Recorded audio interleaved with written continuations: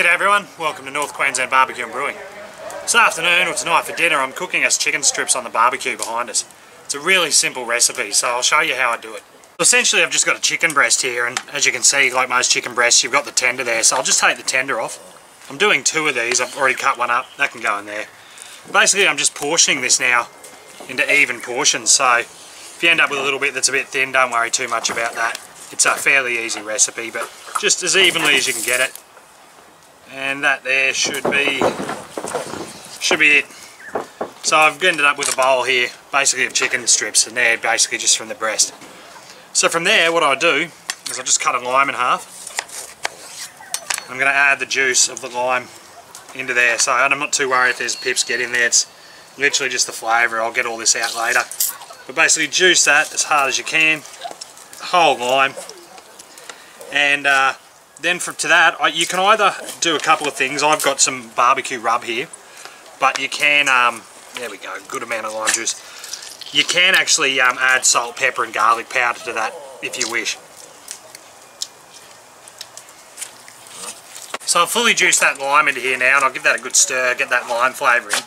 What I want to do is add some of my barbecue rub here, so I'm going to just give that a good seasoning of this.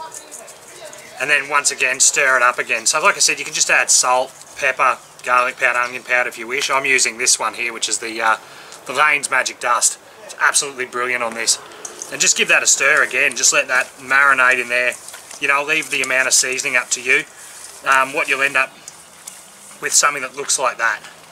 So you can see it's got a good coating of marinade on it, the rub, and it's also got a good amount of lime in there. So the lime will just soak into that meat now. So now I'm going to leave this for an hour. Got the fire going behind me.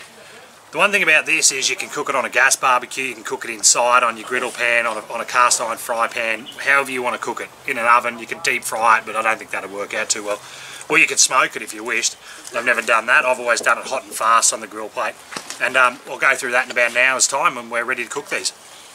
So now it's time to put these on, and I've got lump charcoal here. I've got the grill from the gas barbecue here, so I'm just going to lay these out.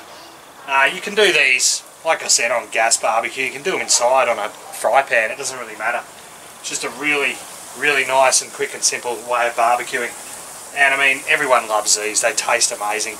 Just that lime juice and the rub combined.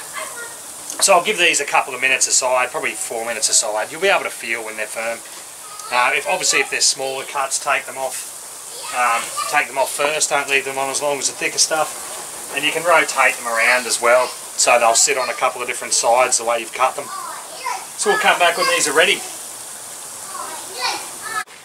Alright, so these are good to go now, so I'll take them all off, and yeah, they've been cooking for about 5-10 minutes or so. I'll just a little bit warm here at the moment, but we'll give that a go.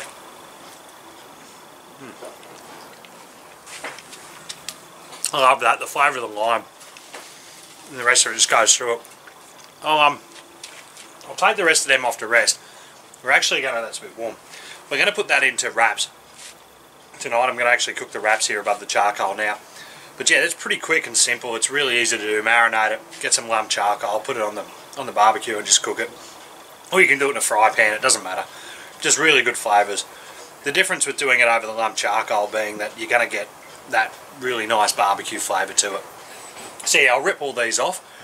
If you like what we're doing here or you want me to do anything, just let me know in the comments below, and yeah, like and subscribe, it'd be really handy.